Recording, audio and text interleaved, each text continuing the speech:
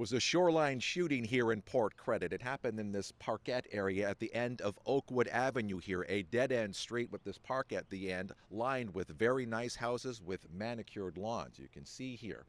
Residents say during nice days and nice evenings like it was yesterday, this place becomes packed with people coming down to enjoy the lake or maybe take a look and watch the sunset. But just before 8:30 last night, residents heard gunshots. They looked out, they saw police here pulling a man out of the water. He'd been shot and was pronounced dead on scene. They also saw a woman being loaded into an ambulance. She was bleeding from the leg. She was shot in the leg, but she will be okay. Residents also saw and heard a vehicle racing away. They believe it was the shooter, but police are still investigating. In fact, they've been going door to door up and down this nice street, asking residents what they saw or heard last night. The residents say normally the quiet street, now a murder scene. In Port Credit, Carl Hanstke, City News.